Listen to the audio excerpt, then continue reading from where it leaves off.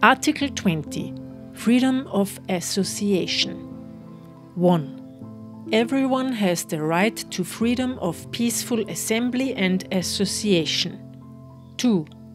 No one may be compelled to belong to an association. Freedom of speech goes hand in hand with freedom of association.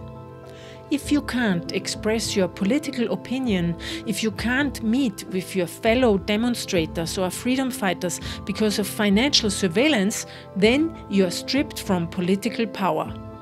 If your activism endangers the authoritarian powers, then they cut you off from your bank account.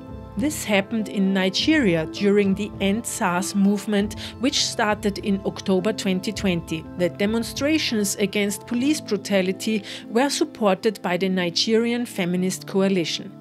They collected donations via their bank account and gave food, drinks and other needed support to the demonstrators, but not for long.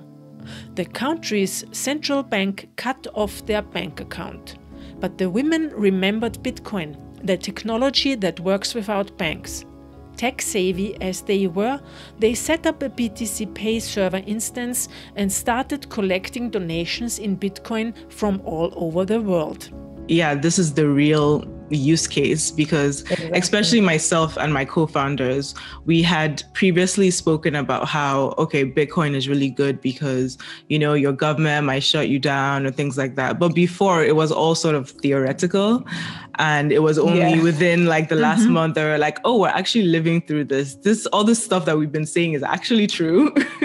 And yeah, we should actually be putting a lot of our money, or at least enough that you can survive or something, in something like this where you can control it. How Bitcoin fixes freedom of association. Bitcoin's privacy and uncensorability enables people to cooperate against dictatorships. You simply can't freeze a Bitcoin account because there are no accounts. As long as you self-custody your keys, no one can take your money away from you.